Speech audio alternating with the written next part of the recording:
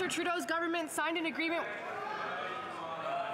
with the... Let's hold the clock. I know there's a lot of new members in the House, and we get carried away, but I just want to remind the honourable members, when we refer to someone else in the House, we refer to them by their writing or by their title, but not by their proper name. The honourable member for Fredericton. Thank you. Mr. Speaker, I do apologize.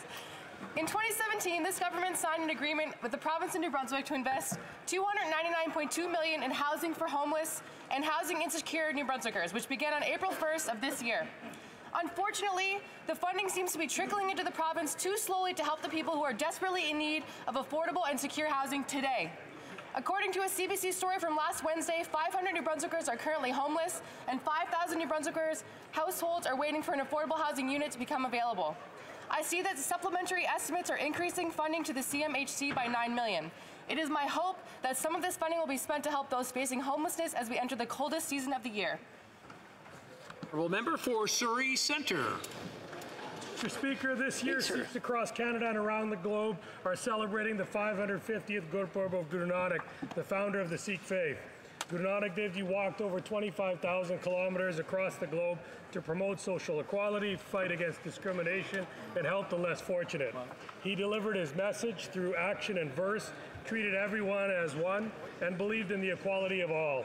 However, since 1947, millions of Sikhs were unable to visit his final home in Kartarpur, only to stare at it from across the border. But their prayers did not go unanswered.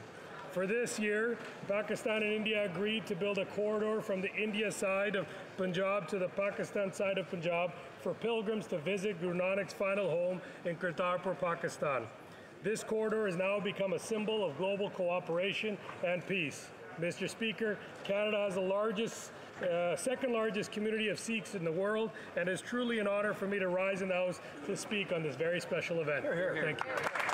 The honourable member for North Okanagan, Shuswap.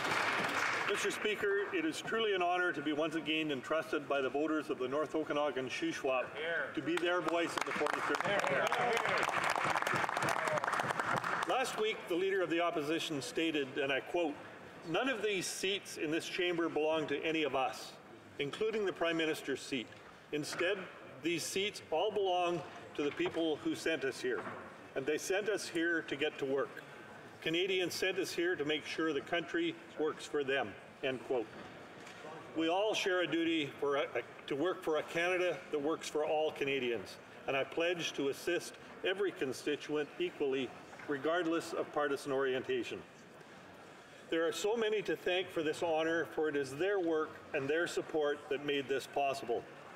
Campaign teams, volunteers, staff, donors, friends, family, and voters who stand with us as we strive to do our best to serve all Canadians.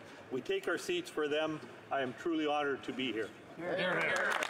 The honourable member for Etobicoke Centre. I rise to commemorate the 86th anniversary of the Holodomor, the famine genocide in Ukraine in 1932-33. 19 people per minute, 1,200 per hour, and 28,000 per day were dying of famine at the height of the Holodomor. The world was silent, and millions died as a result. My grandmother Olena was a survivor of the Holodomor, and she once told me that she hoped that the victims of the Holodomor would not only be remembered, but that they would be honored. Honoring them, she said, meant not just remembering them, but learning the mistakes of the Holodomor and taking steps to make sure a crime like this never happens again. Unfortunately, recently, a University of Alberta lecturer, Douglas MacDonald, did just the opposite. He denied the existence of the Holodomor, and he called it a lie and a myth. I join the calls of the Ukrainian Canadian Congress, the Ukrainian Canadian Students' Union, and thousands of Canadians who've called on the university to take significant and meaningful action against this genocide denial. Speaker, let us do as my grandmother would have asked if she were here today. Let us remember the victims. Let us commemorate the victims. Let us honor them. Vічна їм пам'ять.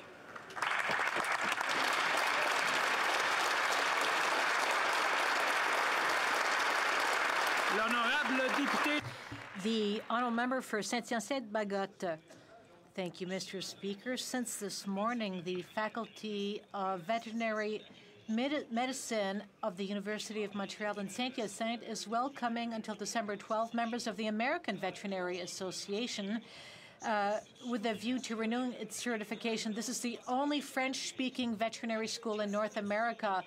It has 400 doctorate students in veterinary medicine and is a unique and recognized center for research and a first-class medical place, and it is a source of pride for all of Quebec.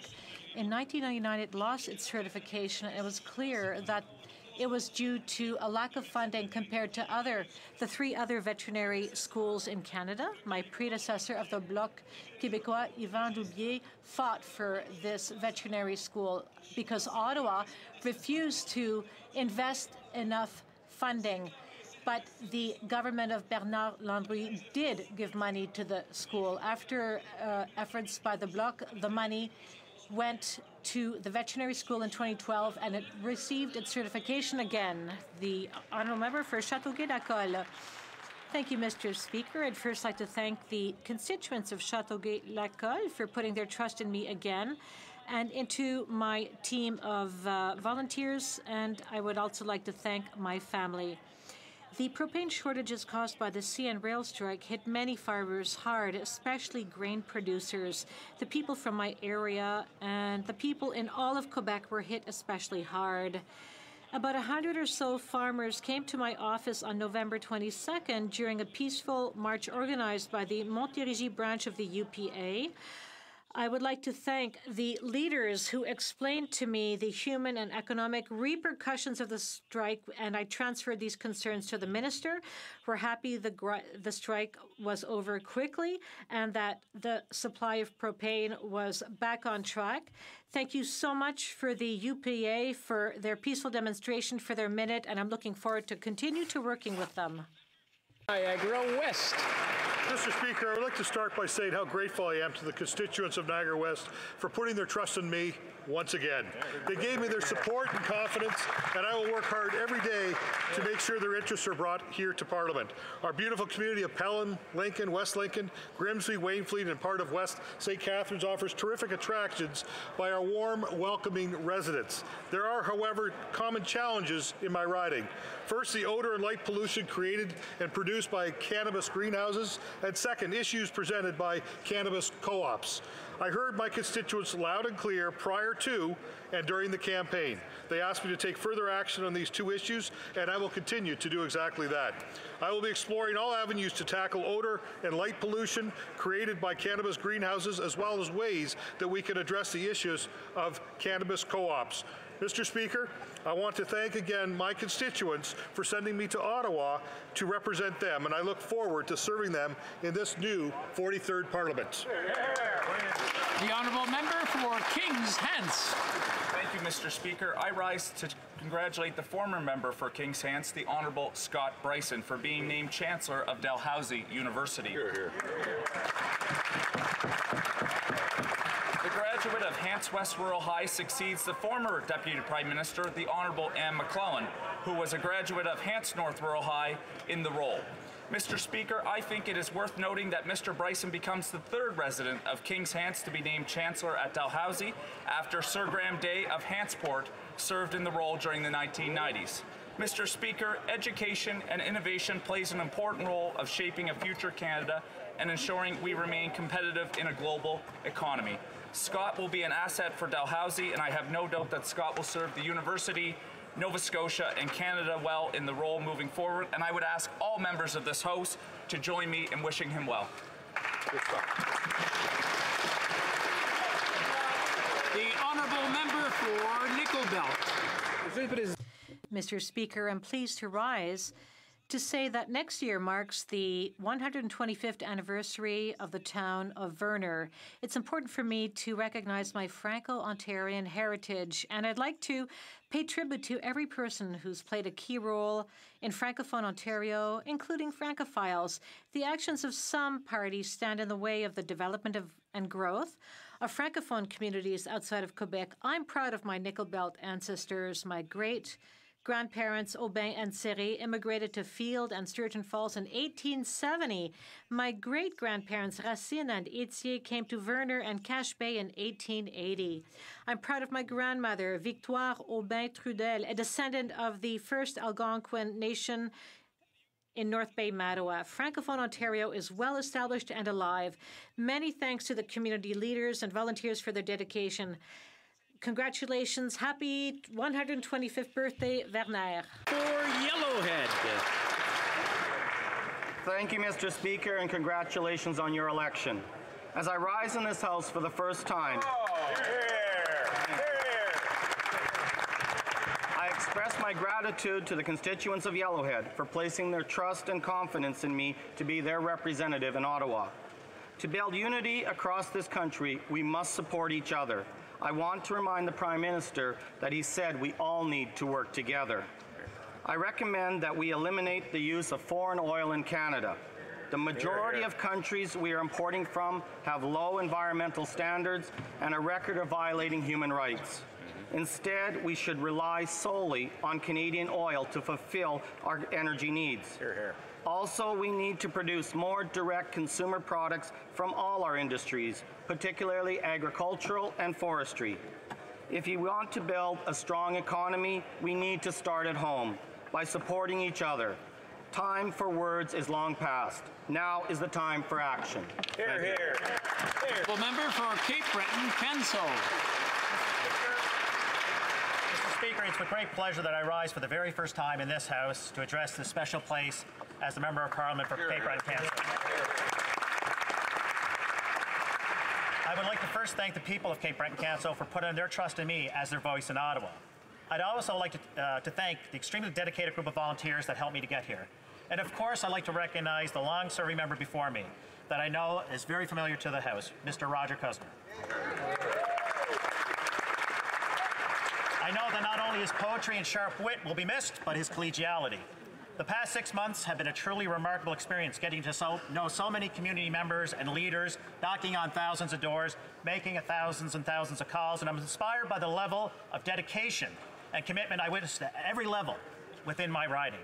And I'm ready to get to work with our Prime Minister and this government to take serious action on climate change, investing in infrastructure and jobs, and implementing a universal farmer care plan, and advancing reconciliation for Indigenous people, and making life more affordable to Canadians. I'm ready, and I know everyone here is ready, to move this country forward. Thank you. Honourable member for Simcoe Grey. Speaker, I want to say thank you to the people of Simcoe Grey for putting their trust in me as their Member of Parliament. It's an amazing honor. I want to thank my wife Colleen, my daughters Lexi and Sarah. Their love and support have been so valuable throughout this whole time. Simcoe Grey is one of the largest and greatest ridings in the country. We are blessed with a diverse economy, from Honda Canada manufacturing plant in Alliston to productive farms and orchards throughout. We are a year-round tourist destination, from skiing at Blue Mountains, and we have Canada's longest freshwater beach at Wasaga Beach. We are also home to Canadian Forces Base Borden, the largest military training base in Canada. As such, Mr. Speaker, one of my top priorities will be ensuring that current armed force members get the right equipment and that they and all our veterans get the treatment that they rightly deserve. Thank you, Mr. Speaker. The honourable member for Niagara Falls. Thank you, Mr. Speaker. What a tremendous honour it is for me to be standing in my place, making my first remarks as the newly elected Member of Parliament for the riding of Niagara Falls. Mr. Speaker, I want to first congratulate you on your recent election. I look forward to working with you and all the honourable members of this House as we work to serve the needs and interests of all Canadians across this great country. On the date of my swearing in, I was honoured to have the Clerk of the House conduct my ceremony.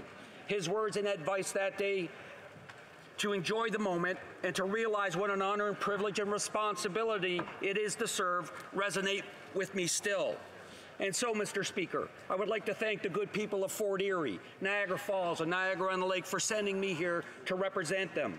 I stand here today humbled by their decision and for the trust they have placed in me. For a young man who always dreamed this day could one day be possible, I will never forget this moment and the tremendous responsibility they have now placed in me to represent them. Thank you, Mr. Speaker. The honourable member for Vancouver East. housing crisis is one of the most important issues that we face. I've long advocated for access to safe, secure, affordable housing as a basic human right. In 1993, the federal Liberals canceled the National Social Housing Program.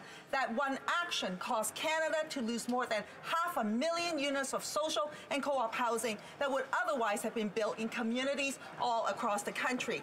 Having those units would put Canada's housing affordability in a dramatically different position than where we are today. In East Vancouver, the situation is so severe that we have a tent city at Oppenheimer Park for more than a year. Solving the homelessness crisis is entirely plausible. If people can go on the moon, surely we can actually get housing built.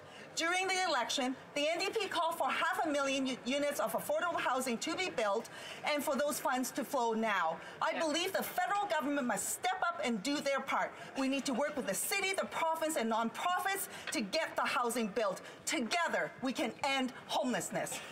Hear, hear. L'honorable. The honourable member for Thérèse de Blainville. Mr. Speaker, first I would like to acknowledge the constituents of Thérèse de Blainville and thank them for their trust. But I would also and especially like to recognize Émilie Saint-Fasson, who's with us today, who had 2 different types of cancer in the same year. 2 types of cancer, that's too much for anyone. And it seems it's also too much for the employment insurance system because, Mr. Speaker, EI sickness benefits are capped at 15 weeks. If treatment goes on longer, well, too bad. And if, as with Émilie, cancer strikes twice, well, she'll have to get by without employment insurance, which she paid into her entire adult life. Émilie had to remortgage her house, took on debt, and had to count on her family because she could not count on us. When you face adversity, you can give up or you can fight. Émilie Saint-Fasson chose to fight, as did Marie-Hélène Dubé, who's been fighting cancer for 10 years. We can fix this problem, Mr. Speaker, once and for all. It is up to us. Fraser Canyon.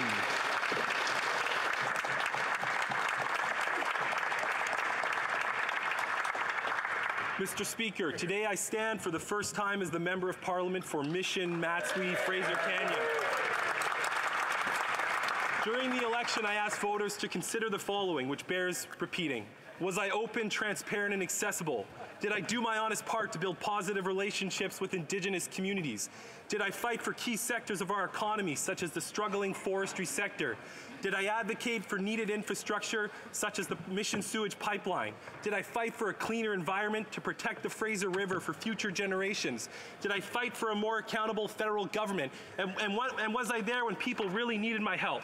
To the entire electorate of my riding, hold me to these standards. I stand here to serve you. Thank you for this honor.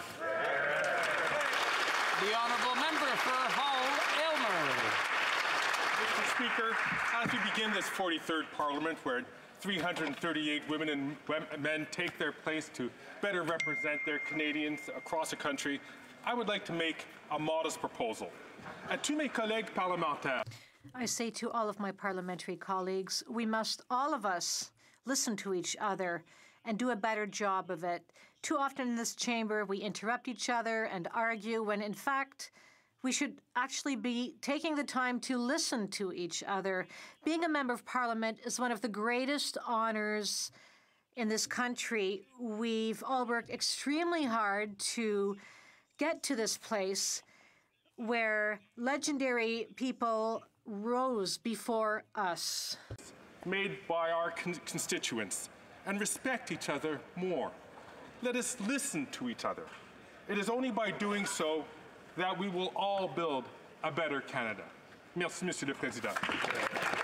Thank you, Mr. Speaker. Oral questions. Question orale. The honourable member for Aurora, Oak Ridges, Richmond. Mr. Speaker, the Prime Minister says that the economy is going well, but that's not the case. Last month, 71,000 Canadians lost their jobs. Last month was the greatest number of personal bankruptcies. And Nearly half of Canadians are less than $200 away from declaring bankruptcy. Will there be tax breaks for small businesses, reducing the administrative burden, and a plan to reestablish a balanced budget? The Right Honourable Prime Minister. Mr. Speaker, we recognize that there are families who have suffered, who have recently lost employment. That's why we will continue to invest to help those families. We recognize that even if the economy is going well enough to add 1 million jobs over the last 4 years, it's not the same situation for everyone. That's why we've chosen to invest in families, to invest in communities, and to cut taxes. That was the first thing we did when we came to power in 2015, and it's the first thing we're doing now. We're going to cut taxes for Canadians who need it.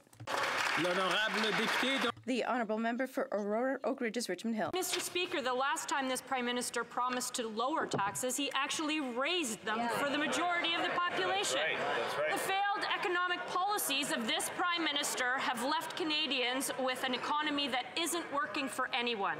Businesses are leaving Canada, and foreign direct investment has dropped by 56% under this government. Government spending is out of control, Canada's debt is blooming, and we are on the edge of a recession. Will the Prime Minister act and provide a fall economic update that includes a plan to balance the budget and so businesses will stay in Canada? The Right Honourable Prime Minister. Instead of talking down the Canadian economy, on this side of the aisle, we're focused on investing in it. The very first thing we did in 2015, and the member opposite remembers it well, was to lower taxes for the middle class and raise them on the wealthiest 1%. Today, we're doing exactly the same thing. We are lowering taxes for tens of millions of Canadians that will lift tens of thousands of Canadians out of poverty and let hundreds of thousands more no longer have to pay any income taxes. We know that supporting Canadians, investing in the economy, and lowering taxes for people who need it is the way to continue serving this great country into the future. The member for Aurora Oak Ridges, Richmond Hill. Mr. Speaker, it's this Prime Minister who's actively working to constrain Canada's economy, and this approach has left Canada on the brink of a recession. Canada's productivity and competitiveness continues to decline. Wages have barely increased, and the U.S. economy has outgrown Canada's in 3 of the last 4 years. 5 of the G8 countries have lower unemployment rates than Canada, and we lost 71,000 jobs last month. When will this Prime Minister open his eyes, stop doubling down on failed policies, and just change course? Right Honourable Prime Minister. Speaker, the decision we made 4 years ago and the decision we continue to make is to invest in Canadians who need support, invest in our communities, invest in a brighter future for all. That is exactly what we've been doing. This is what we will continue to do. And the next step of that is the very first thing we're doing today is announcing that we will be lowering taxes as promised for tens of millions of Canadians, lifting 40,000 people out of poverty, making sure that hundreds of thousands of Canadians no longer have to pay any income taxes. This is help for Canadians at a time when they need it. The Honourable Member for Durham. Mr. Speaker, Canadians are mindful that this could be the second Christmas that Canadian citizens Michael Spavor and Michael Kovrig spend in a Chinese prison. All Canadians stand in solidarity with their family and friends, and we must send a signal that such conduct by the Chinese is unacceptable. What steps will the Prime Minister take to show that diplomatic hostage-taking is unacceptable for a world power? The Right Honourable Prime Minister. Our heart goes out to the 2 Canadians detained in China unjustly. Michael Kovrig and Michael Spavor are have spent a long time in detention in China. We think of their families, we think of their communities, we think of their loved ones, but we also stay focused on them as we have over the past year. We have continued to engage directly, including myself directly with President Xi, to highlight how much it is important to bring these Canadians home. We will continue to work very hard, as I know all Canadians will, to send that clear message that those Canadians must be returned home. I just want to remind the honourable members, the honourable member for Durham is asking questions and he's trying to hear the answer. I don't want him to be disrupted. So I don't want anybody to shout from either side while the question is being asked or while the answer is coming forward. The honourable member for Durham. Mr. Speaker, 75 years ago this week, thousands of Canadians were fighting to defend Hong Kong in the Battle of Hong Kong during the Second World War. In the last few months, millions of Hong Kongers have taken to the streets to protest the erosion of their rights under the One Country, Two Systems agreement with mainland China. Canadians value liberty. We have 300,000 Canadian citizens in Hong Kong, and we have spilled blood there as a nation. Will the Prime Minister stand in this House today to show his support for the civil liberties of Hong Kongers? The Right Honourable Prime Minister. Speaker, we have been very clear over the past months in our support for the people of Hong Kong in their defense of their human rights. We have been long-standing supporters of the One Country, Two Systems principles and the rule of law. We've been calling consistently for a de-escalation of violence and hostilities and ask the authorities to continue to engage. We ask the authorities to engage in a respectful and non-violent manner with the citizens of Hong Kong, including those 300,000 Canadians with whom we are very concerned. L'honorable député de Belleuil-Chambly. Merci, Monsieur le Président. Thank you, Mr. Speaker. And I wish you a very great week. Imagine that I have a cousin called Marcel who works in a factory. The factory closes, Marcel paid into EI and can have up to 50 weeks, could have up to 50 weeks of benefits if he accumulated enough. And among us, we have Emilie. Emilie is ill. She has cancer. And she can have 15 weeks of leave, even though she paid into EI. 26 weeks seems more fair, but what would really be fair is 50 weeks. Will the Prime Minister agree that in this situation there's a serious issue about compassion and equity? The Right Honourable Prime Minister. We recognize that there are Canadians who suffer from serious illnesses and they're worried about their ability to get the treatment they need and to ensure that their family is there for them. We recognize how important it is to increase EI benefits in cases of illness. We recognize that there are many families that suffer because of this, and we are going to work to increase, as we promised, sick leave benefits through EI. The Honourable Member for Belleuil-Chambly. Given the time that we have, I'm sure eventually we'll be able to do something, but I don't know if it's going to be enough. I clearly ask the Prime Minister if he agrees to consider 50 weeks in all fairness. We can't prove compassion by talking about 35 million people, but we can prove our compassion by talking about a single person. I invite him to meet this afternoon Emilie, who is here with us and who traveled to Ottawa to meet him. Will he meet her?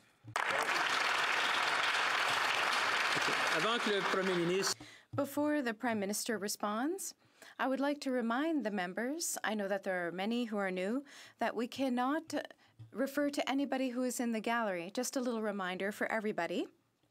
We will continue. The Right Honourable Prime Minister.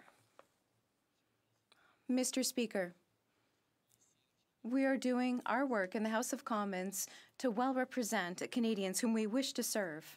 We want to serve 35 million Canadians who all have their own challenges.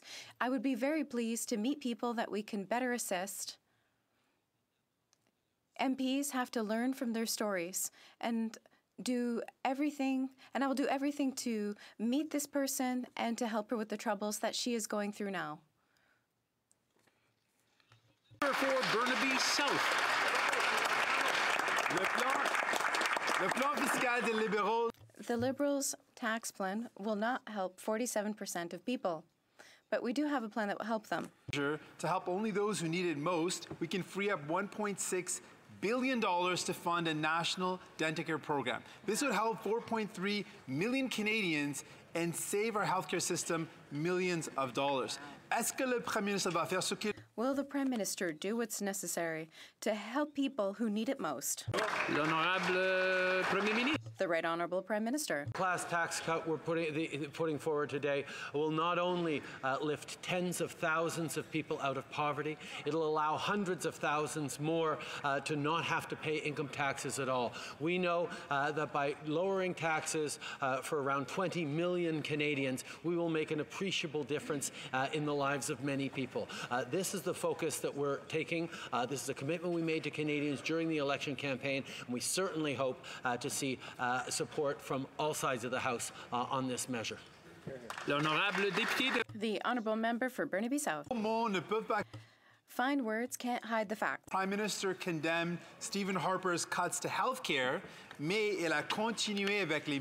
But he continued with the same cuts to health and gave $14 billion to the wealthiest businesses. Crisis right now. Will the Prime Minister commit today to increasing healthcare funding to help out people, or is he too busy helping out his corporate friends?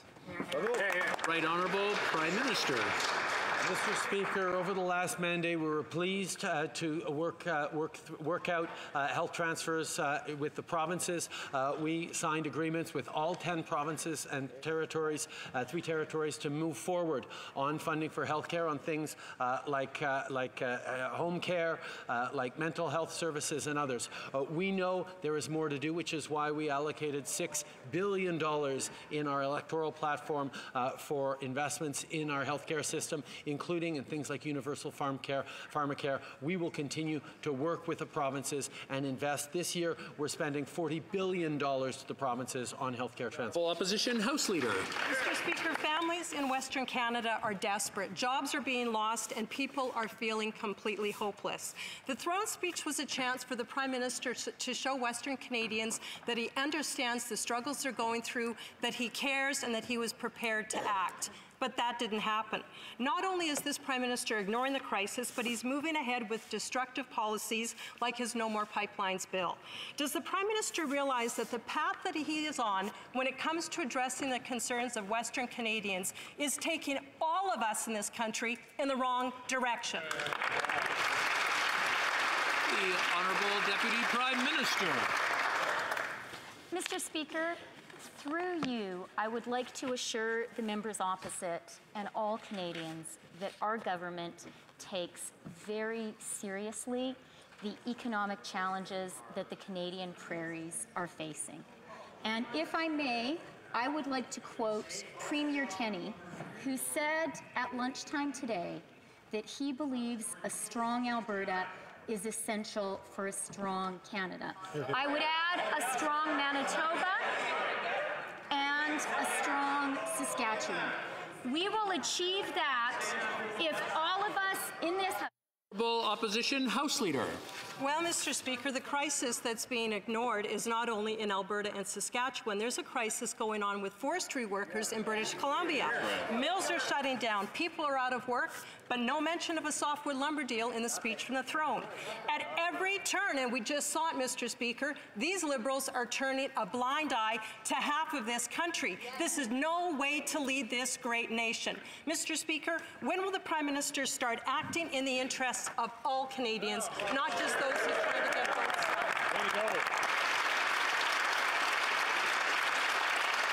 The Honourable Minister of Natural Resources. In 2017, our government has made over $1.49 billion in funding and financing available to the forest sector.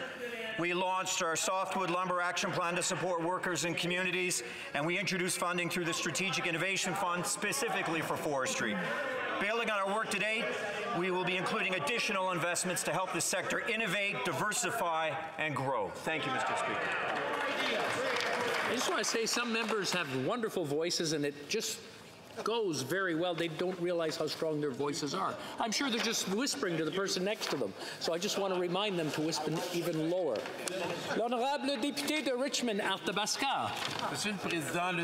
Mr. Speaker, the throne speech clearly demonstrates that aside from fine words, the Liberals have no real measures to meet Quebec's specific requests. Even more surprising, the Bloc Québécois, which got all worked up during the campaign about Quebec's requests, decided to support the Liberals unreservedly about the throne speech. Can the Prime Minister tell us what he plans to do to meet the specific requests of Quebec's government? The Right Honourable Leader of the Government in the House. We work very well in culture, infrastructure, or the environment with Quebec.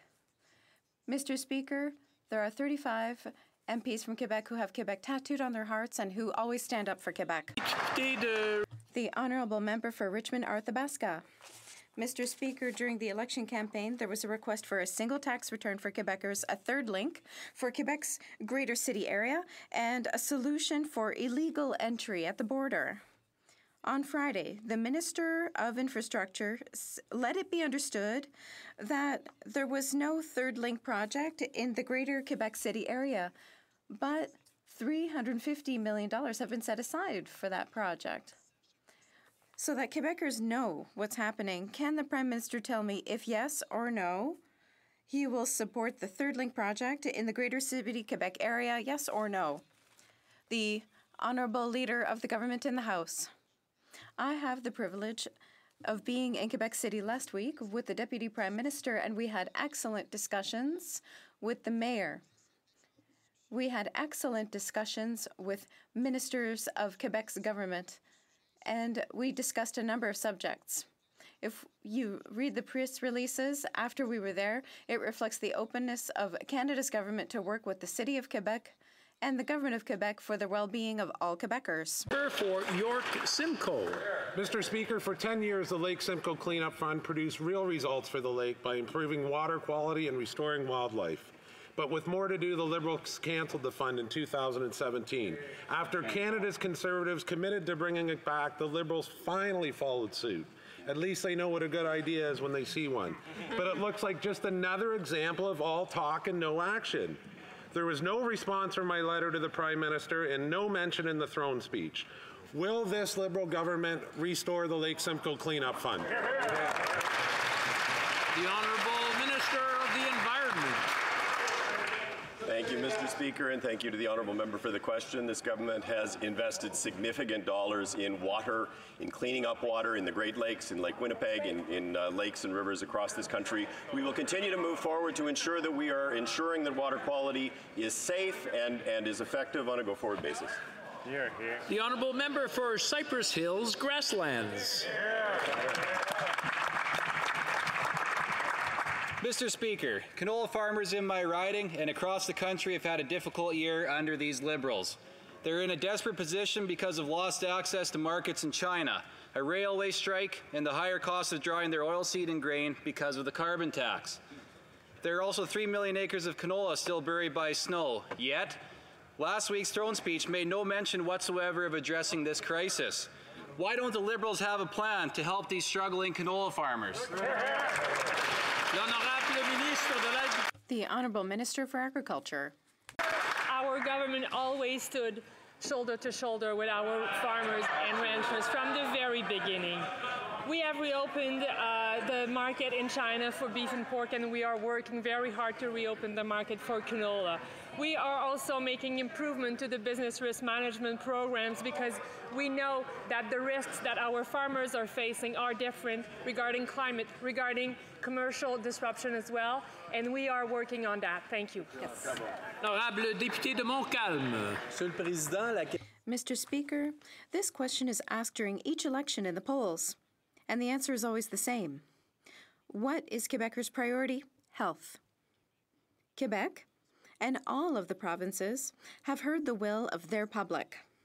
Last week, they all demanded an increase in health transfers of 5.2%. Will the government respect Quebec's priorities as well as the province's priority and the priority of the entire population? The Honourable Minister of Health. Merci, Monsieur President. Thank you, Mr. Speaker. Our healthcare system is a symbol of pride, and we are making necessary investments for it to remain so. This year, more than $40 billion are going to the provinces and territories to maintain our healthcare system. We continue to work with provinces and territories to ensure that our system meets the needs of people all over the country. The member from Montcalm. Mr. Speaker, increasing healthcare transfers by 5.2% is the absolute minimum to take care of our people in Quebec. That's what the money we need to hire nurses and to hire doctors. That's money to offer better quality of life for our seniors, to offer home care. Will the government listen to Quebecers and increase transfers to 5.2%? The Honourable Minister of Health. I agree with the member opposite that our healthcare system is a symbol of who we are as Canadians, and we've been making significant investments to keep it strong. This year, for example, we'll provide over $40 billion to the provinces and territories to support the system, over $6 billion more than the Harper Conservatives last year in office. And this is accompanied by our $11 billion investment in mental health and home care services, the largest in Canadian history. We're going to continue to work hard together to make sure that our healthcare system delivers for all Canadians so they have equal access to quality care close to home. Thank you very much. Le député de Joliette. The Honourable Member for Joliette. 5.2%, we're not going to get an answer. Mr. Speaker, increasing health transfers is one of Quebec's requests. That's why the Bloc sub-amended the throne speech to include it. We're also adding the requirement to collect royalties from web giants. There should not ever be any more breaches in the supply management system and trade agreements either. We want Quebec's environmental and land use planning legislation to be respected. These are all priorities for Quebec. Will the government vote in favor of our sub-amendment to include them in the throne speech, yes or no? The Honourable Leader of the Government in the House. Mr. Speaker, we are very sensitive to the requests of Quebec's government, and we work very well with them. We've worked on agriculture, infrastructure, and the environment together, and so on. It's clear, Mr. Speaker, that for the government, the issue of culture, the importance of investing in our content creators and artists, that's what we're doing. The government invested more than any other government in Canada into culture. I've mentioned it before to my colleague. We're always ready to discuss and to look at other people's ideas. For Medicine Hat, Carson Warner. Mr. Speaker, Huawei and other Chinese telecommunication firms have been deemed a risk by Canadian national security experts. China is known to have hacked Canadian companies and governments and spread disinformation in our own country. China is not acting like a friend or a partner. We know that Huawei is a real threat to compromise our internet communications. When will the Liberal government finally make the decision to ban Huawei? The Honourable Minister for Public Safety.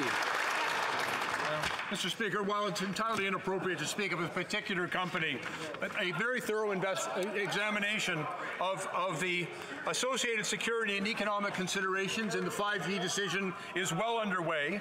We want to make sure that Canadians have access to the most beneficial 5G technology, and at the same time, we will make sure that Canadians are safe and that their systems will not be compromised. Thank you very much, sir. The Honourable Member for Bellechasse-les-Etchemins-Lévis. On the contrary, Mr. Speaker, it's very relevant to talk about Huawei because our four partners from Five Eyes excluded this Chinese company from development of 5G because they suspect that Huawei is a national security problem and will intrude into personal data. The US, Australia, UK, they all excluded Huawei. Even the Americans have told us that Huawei could be a problem and could be required to divulge personal data to the Chinese government. What are the Liberals waiting for to exclude Huawei, or would they prefer that Canadians' personal data end up in China?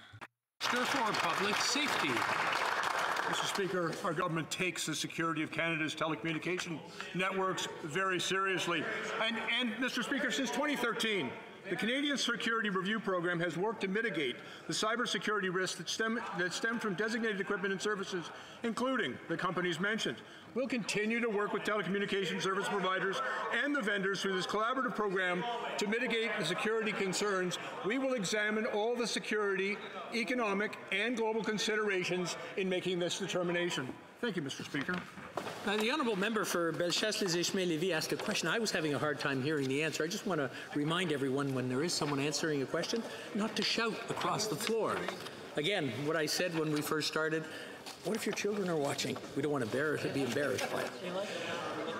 The honourable member for Cloverdale, Langley City. I would like to thank the voters of Cloverdale, Langley City for the honour of serving them in this House as their Member of Parliament. Now, Mr. Speaker, the recently defeated former Minister of Public Safety, Ralph Goodale, had promised a decision on whether to ban Huawei before the recent election. Then he flip-flopped and said it would come immediately after. Well, here we are, Mr. Speaker. Canada's allies have found serious security concerns about Huawei. Will the Liberals do the right thing to protect Canadians from Chinese espionage and immediately ban Huawei from Canada's 5G network? The Honourable Minister. Thank you, Mr. Speaker, and I want to assure the member opposite and every member of this House that our national security agencies work tirelessly to identify all security threats and to protect Canadian interests. Our government respects the scientific integrity, but we will continue to listen carefully to the advice of our public security officials as we make this important decision for Canadians. The honourable member for Edmonton Strathcona. Mr. Speaker, I am a very proud Albertan, and my family has been amongst the proud workers that have helped build our province and our country for generations. Now these same workers are struggling, but this government isn't listening. Mr. Speaker, the government needs to commit to working with Albertans to diversify our economy and to help create new jobs. Mr. Speaker, the federal government can help people who have lost their jobs before they lose hope. When will Albertans finally get the support they deserve? The Honourable Minister. Thank my colleague for her important question. Definitely, we've invested massively, more than $500 million in our Western Diversification Agency, but we know that we have to do more, and we know that we have to be there for the workers of Western Canada. It will be a pleasure to be working with my colleague on this file. Thank you. The Honourable Member for Rosemont-le-Petite-Patrie. There are workers in Alberta who need new jobs in the new economy, and it's time to act, Mr. Speaker. And speaking of inaction, the Liberals dragged their feet for years and allowed their web giants to not pay their fair share and to not obey the law. That hurts our artists, our creators, our businesses, and our local and regional media. The Minister of Heritage is getting used to his new environment, but can he assure us today that when he comes back in January, he will have a clear plan to keep that promise and tax the web giants? The Honourable Minister of Heritage. Thank you for the question, Mr. Speaker. I would like to take a few seconds to thank the voters of Laurier-Sainte-Marie who gave me the honour of representing them here in this House. And I'd like to commend you on your election, Mr. Speaker. I'd like to reassure my colleague from Rosemont-Petite-Patrie. Our position is clear. If you benefit from the system, you have to contribute to it. We will protect our web industry, and we have a pledge to put this law in the first year of our mandate. Thank you. The Honourable Member for Vimy. Thank you, Mr. Speaker. First, I would like to thank the citizens of Vimy for the honour that they have done me by allowing me to become their Member of Parliament. Mr. tabled a notice of Ways and Means motion that proposes to lower taxes for the middle class and people working hard to join it by increasing the basic personal amount to $15,000 by 2023. Est-ce que la ministre de Can the Minister of Middle Class Prosperity tell this House what this change means for middle-class families? The Honourable Minister of Middle Class Prosperity. Question. Mr. Speaker, as our first order of business, we're lowering taxes for the middle class and people working hard to join it in the members of the Vimy riding and all across the country. À compter de 20 As of 2020, this change will put more money in the pockets of Canadians by increasing the amount that they can earn before paying federal income tax. This measure will allow close to 20 million Canadians to save hundreds of dollars a year in taxes once it has been completely rolled out in 2023. Thank you, Mr. Speaker. The honourable member for Oshawa.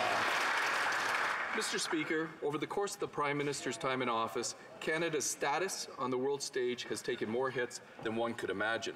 Whether it's dancing his way through India or suggesting that he admires China's basic dictatorship, the Prime Minister has embarrassed Canada every step of the way. Last week, the Prime Minister was caught mocking the leader of our closest ally and biggest trading partner behind his back like a high school gossip. The Prime Minister is being parodied on network television. Mr. Speaker, when will the Prime Minister grow up and start taking his role seriously? The Honourable Deputy Prime Minister. Mr. Speaker, let me assure the honourable member and all Canadians that thanks very much to the Prime Minister's work, we have an excellent working relationship with our American neighbours. And let me say, in the lives of ordinary Canadians, there is perhaps no issue in our relationship with the United States that matters more than trade. The Prime Minister raised the ratification of the new NAFTA and other trade issues in his meeting last week with the President, and we have been working intensively, including many conversations over the weekend and this morning with our American partners on getting the deal finalized. Bravo. The Honourable Member for Chicoutimi-Lafiard. Mr. Speaker, allow me to take advantage of my first intervention in this House to thank the voters of Chicoutimi-Lafiard for my re-election. Another international encounter for the Prime Minister, another diplomatic incident. In the meantime, it's our relationship and trade ties that bear the brunt and our industries that suffer. As long as no softwood lumber agreement has been signed, our forestry industry is vulnerable. When will the Prime Minister, how does he think that we can help this forestry industry that is already hurting? The Honourable Deputy Prime Minister. Mr. Speaker, I would like to reassure my honourable colleague and all Canadians that we have an excellent relationship with our neighbours to the south, especially as concerns international trade. I would just like to point out to all colleagues here and to all Canadians that today Canada is the country that has the most easy access to the United States market of all countries in the world. That's a great advantage for all Canadians, and we must continue to do this important work. Columbia. Mr. Speaker, the Environment Minister says liquefied natural gas is a long way off from helping reduce greenhouse gas emissions. LNG can reduce greenhouse gas emissions by replacing coal-generated electricity 60 to 90 megatons annually, the equivalent of 10% of Canada's annual greenhouse gas emissions, not to mention all the jobs it's going to create. So why is the minister looking down on LNG when the minister should be trying to promote it? The Honourable Minister of the Environment. What my honourable colleague refers to is the discussions under Article 6 that are going on at the Conference of the Parties in Madrid, where I and members of all of the other parties in the House are attending for the rest of this week. The focus of the discussions on Article 6 are to set in place a framework to allow us to establish the basis for trades between parties. It is important that those are transparent, that there is no double counting, that there is integrity to the system. We are focused on ensuring that the architecture is in place to enable us to look at an emissions trading system, but the first step is to ensure that it's real. Hear, hear. The Honourable Member for Pitt Meadows, Maple Ridge. Mr. Speaker, liquefied natural gas represents a great opportunity for Canada to be a world leader in clean energy, job creation, and the global fight against climate change. However, this Environment Minister now says we've got to be very careful with LNG. 18,000 British Columbians lost their jobs last month. Right. LNG is an amazing opportunity to help people get back to work. Mr. Speaker, instead of the minister thumbing his nose at new jobs, why won't he stand up and defend LNG? Yeah. The Honourable Minister. Thank you, Mr. Speaker. As I said before, the first step in this process is to ensure that we have in place rules that are real. Climate change is real. If we are going to allow for emissions trading in this world, it needs to be under a system that has integrity, that there is no double counting, that there is transparency in the system. At the end of the day, the focus for all of us coming out of the election should be fighting climate change, ensuring we're doing our part from a domestic perspective to meet the targets to which we committed to our international partners, and that is exactly what this government is going to do. The honourable member for Shefford. Mr. Speaker, we were all moved on Friday during the ceremony commemorating the Polytechnique massacre, which was anti-feminist. 30 years ago, 14 women lost their lives because they were women. And yet, 30 years later, the weapon used against them remains available. It is not even a restricted firearm. The Prime Minister has stated that these weapons have no place in our communities. So will the government step in to ban this weapon that was used to kill 14 women at Polytechnique? The Honourable Minister of Public Safety.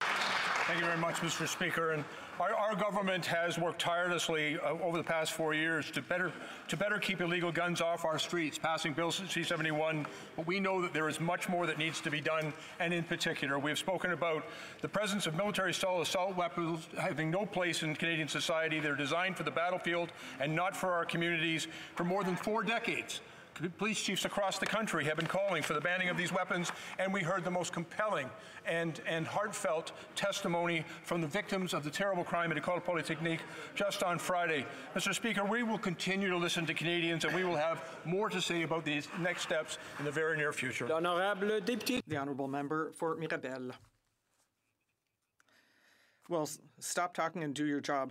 Mr. Speaker, we've been talking about this for 30 years. It's time to act, and the government can do so. We on this side support it in its commitment to banning these assault rifles, but we have to add the weapon that was used to kill these women to the list of banned rifles. Does the government commit to banning the Ruger Mini 14 and put in place a buyback program for the people who own one? Before responding to the question, I hope the member wasn't talking to me when he said you should do your job. Thank you very much, Mr. Speaker, and I hope that in the coming days, everyone in this House will have an opportunity to do their job and to keep Canadians safe. Mr. Speaker, we are compiling a list of those weapons which will meet the definition of military-style assault weapons, and it will be published at the appropriate time. I would simply remind the member opposite that would we release the names of those weapons prior to the publication of that order in Council, it would merely precipitate a surge in sales in the market, which is something no one wants to see happen. Honourable member for Regina Louvain. Mr. Speaker, families across Western Canada are hurting. People in my riding tell me their stories about losing their jobs and are forced to sell their homes. In the last 2 years, over $100 billion worth of investment has gone from the energy sector and been cancelled. C-69, the normal pipelines bill, is going to make that even worse. Hundreds of thousands of Canadians are out of work because of failed Liberal policies. Many premiers are united against Bill C-69. When will these Liberals listen and amend their job-killing legislation? The Honourable Minister of the Environment. Thank you, Mr. Speaker. Certainly all Canadians are worried about the economic issues that are faced by the provinces of Alberta and Saskatchewan. The Impact Assessment Act, which is now in force, was intended to enable projects to move speedily through the environmental assessment projects so that good projects can be built. It is a far superior piece of legislation to what was put into place in 2012, which has resulted in numerous project delays. It is important for us that we have a process that will protect the environment, that will enable strong, robust economies across this country, and that's exactly what the Impact Assessment Act does. The Honourable Member Louis St. Laurent. Mr. Speaker, after 4 years of Liberal governance, Canada has never been so divided since this government was in place. And the problem is that the provinces are being pitted against each other. And the Wexit, which was just a rumor just a year ago, is becoming stronger. There are the government is doing nothing about this, and worse than that, 200,000 Canadians lost their jobs in the energy sector, and one way of getting these people's jobs back is to abolish Bill C-69. It was even criticized by the Quebec government. The Honourable Minister of the Environment. Thank you, Mr. Speaker.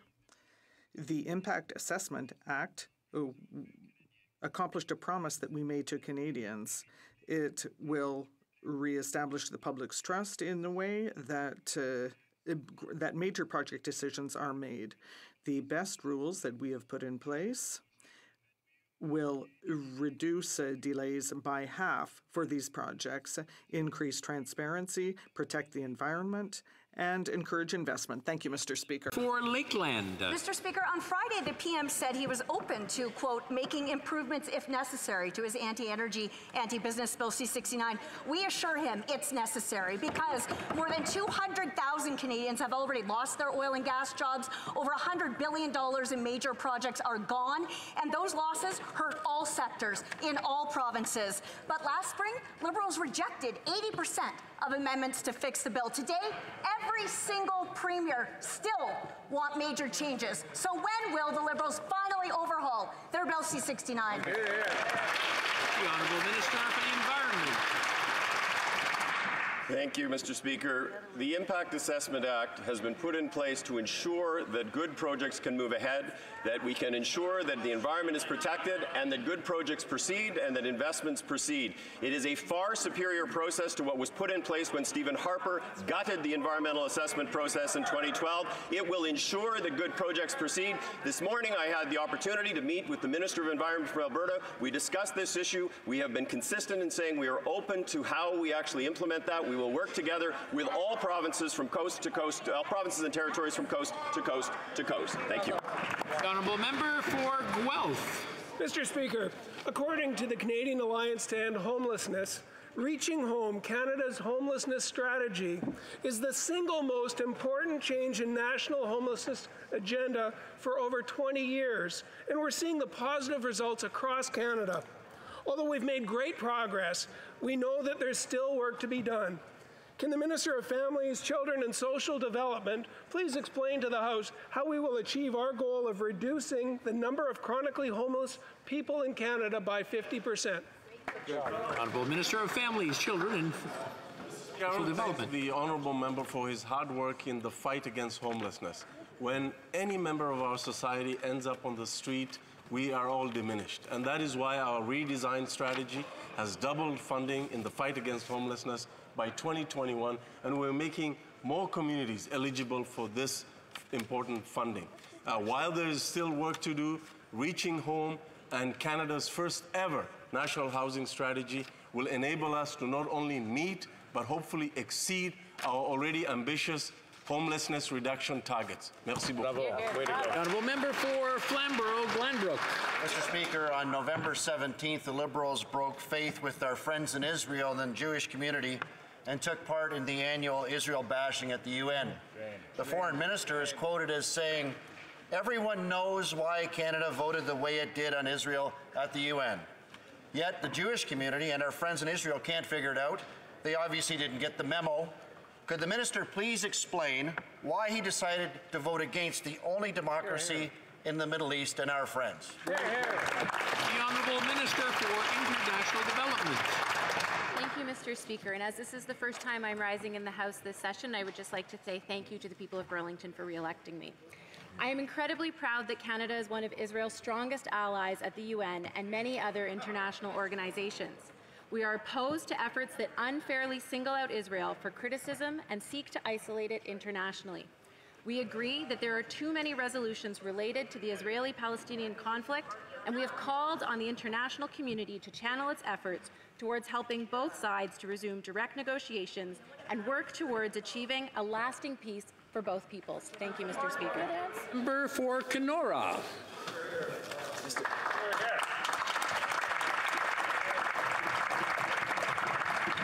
Mr. Speaker, the people of Grassy Narrows First Nation in my riding of Kenora have been suffering with the effects of mercury contamination for decades. Now in 2017, this government promised a treatment center to support the community. It is now nearly 2020, Mr. Speaker, and we have still seen no action. Could the Minister of Indigenous Services please tell the House when the government will finally deliver on their promise and deliver support for this community? Honourable Minister of Indigenous Services.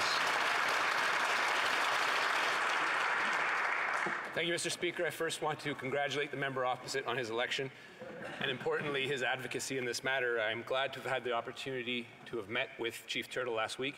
We had a good, productive conversation. In the meeting, I reiterated my commitment and that of the Prime Minister's to building a mercury treatment facility, and that funding is not an obstacle. We share a will to move forward, and I look forward to working with Chief Turtle and the community to get this facility built, and I'll have an update to the House in short order. Thank you. The Honourable Member for Kelowna Lake Country. Mr. Speaker, since this is the first time that I'm rising in the House, I would like to thank the constituents of Kelowna Lake Country to have earned their trust. Small business is the backbone of our economy, and it certainly is in my riding of Kelowna Lake Country. And I have personally spoken to thousands of business owners who have been affected by the Liberals' failed tax policies. Families are paying more in taxes and are struggling to just get by. And in BC alone, my province, 18,000 jobs were lost last month. Businesses are paying more taxes to invest due to the passive investment changes. Will the Liberals' economic update include tax cuts for small business? Good question. The Honourable Minister of Finance. Speaker, I'd like to welcome the member to this House and let her know that in the last Parliament we did reduce taxes on middle-class Canadians. We also reduced taxes on small businesses. We were so pleased today to move forward with the next tax break for 20 million Canadians, which we know is important. People are dealing with economic anxieties, and we're trying to ensure that they have more money to raise their families, to lead their lives. Thank you very much, Mr. Speaker. The Honourable Member for Orléans. Thank you, Mr. Speaker. My question is for the Minister of Veterans Affairs. Many veterans in my riding have said how disappointed they were that the preceding government abolished the Veteran Service Card, a card that helps people recognize the service and sacrifice of these brave women and men for our country. See, our government reintroduced the Veteran Service Card last year. Could the minister please update the House on the status of the card? Minister for Veterans Affairs. Monsieur le Président. Thank you, Mr. Speaker. Thank the people of Cardigan for electing me for the 10th consecutive time. It's a great honor indeed to serve the people of Cardigan. And I want to congratulate my colleague from Orleans for being elected and thank her for her question. And I can assure her the Veterans Card is now available for every Canadian Forces member who has been honorably released and is available to anyone who have completed basic training. I encourage all veterans to apply for theirs today so that they continue to link with veterans communities and be recognized for their valuable service. The Honourable Member for Skeena, Bulkley Valley. Mr. Speaker, in my riding and across BC, the forest industry supports over 140,000 jobs. But this year's sawmill shutdowns have created uncertainty for many families. Now thousands more workers will be without work over Christmas, and the federal government is missing in action. At the very least, will the minister commit to coming to BC and meeting with local leaders? Will she work with us to ensure greater flexibility in the EI system so we can bring support and certainty to BC families? The Honourable Minister for Natural Resources. Speaker, indeed I've already had the pleasure of sitting down just last week with the BC Minister of Forestry, and we will continue to work together on programs like the Indigenous Forestry Initiative, which supported 15 Indigenous forest-based economic developments just last year. These investments are supporting diversification and innovation while boosting the long-term competitiveness of the industry. Most importantly, they are creating and maintaining jobs for hardworking Canadians in our forestry sector and the families who rely on those jobs. Thank you, Mr. Speaker. The Honourable Member for Fredericton. Monsieur le Président, the Minister.